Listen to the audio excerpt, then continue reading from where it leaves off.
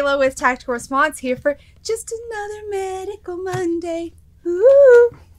It's also a husband reveal. This is my husband, Alex, and he has graciously agreed to be my dummy today so that I can show you guys how to wrap an amputation. You're going to need a set of gloves, a tourniquet, and any kind of pressure bandage. If you don't have a pressure bandage, you can find t-shirts, other stuff that will work, but we're going to show you how to do it properly, because if you don't know how to do it that way, you're not going to be able to come up with all the other stuff.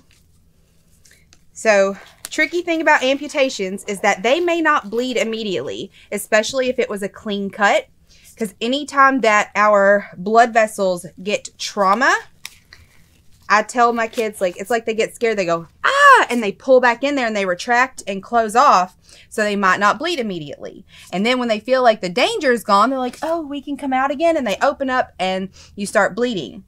So as soon as somebody gets an amputation, they get an automatic tourniquet. So remember, I love you. Oh, you're so sweet. Okay.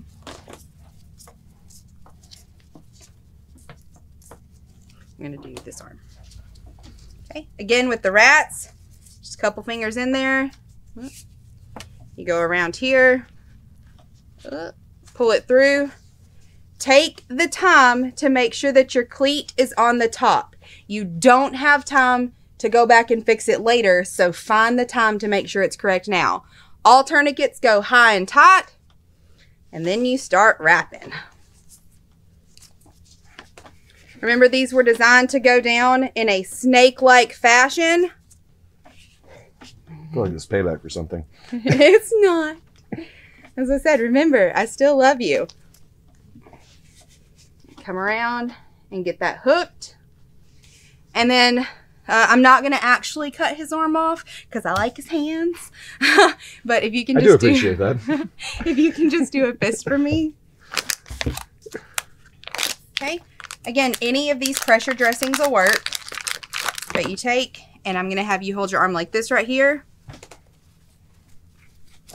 Open them up. It's going to go on a little bit cattywampus. So you want enough edge hanging down on either side to give yourself a base to where you can wrap that around to hold it on there. And then you literally just start coming up and over. We're not using the C or the H or whatever you have on the top of your pressure dressing. Up and around.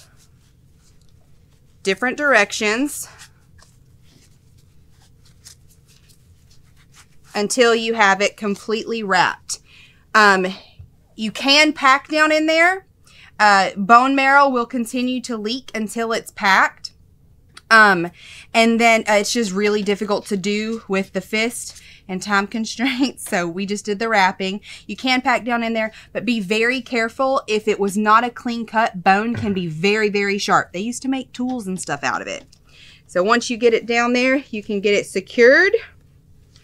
And now his hand is completely wrapped. I can sit here and try to pull that off. It's not going to slide off. We use pull noodles sometimes in Immediate Action Medical. They still don't come off then.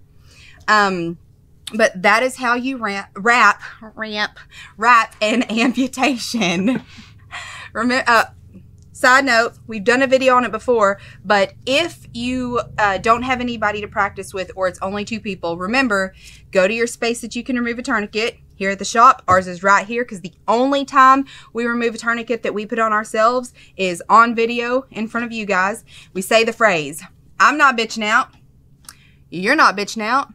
It's just safe to take the tourniquet off. So, okay. Well, that's better. Much better. Okay. Oop. Remember, guys, your responsibility to be ready for the fight never ends.